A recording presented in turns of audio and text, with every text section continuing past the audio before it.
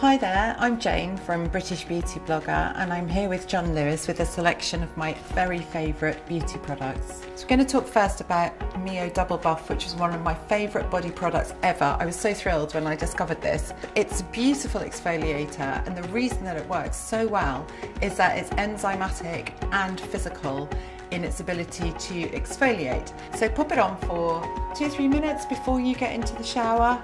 Get inside, shower off, and I'm promising you skin as smooth as silk. I love this product and I'm on about my 5th tube of it, so that says something. So next up, we've got the Ren Flash Rinse 1 minute facial. Great for anybody who's busy, and this one really works. I'm very skeptical about things that are supposed to work in 1 minute, because what does?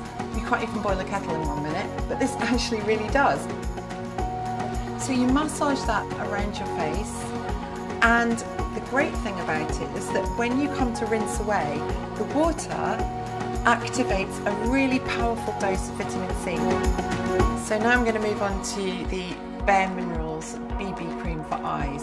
I love this product and I use it almost every day, I would say. The first thing that it does that I've noticed is smooth the lid, and particularly for older women, you start to get little creases on your lids. I certainly have them, and I use this as a primer or a shadow sometimes just on its own, and as soon as I put it onto my lid, those creases just smooth away. It's quite incredible, really. Next up, Bobbi Brown Brightening Lip Gloss. I absolutely love these glosses. I'm a big gloss fan, and I think sometimes older women think they can't wear gloss anymore, but I'm like, no, wear gloss. It makes your lips seem so much softer and smoother. Next on my list, if you have dry skin, this is absolutely a saviour. It's such a rich and creamy mask. It's called the Exotic Cream Moisturising Mask, and it's from Elemis.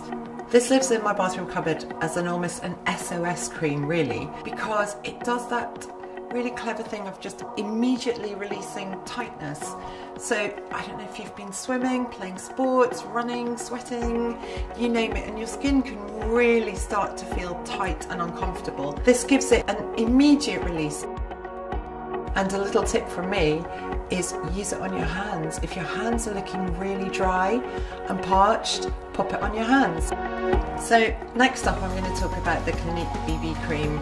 I'm a huge fan of BB creams for every age skin, actually. I suppose you would say it's a hybrid of makeup and skincare. And this one from Clinique, I have it here in shade 2, is one of my favourites. It's very emollient, it's hydrating.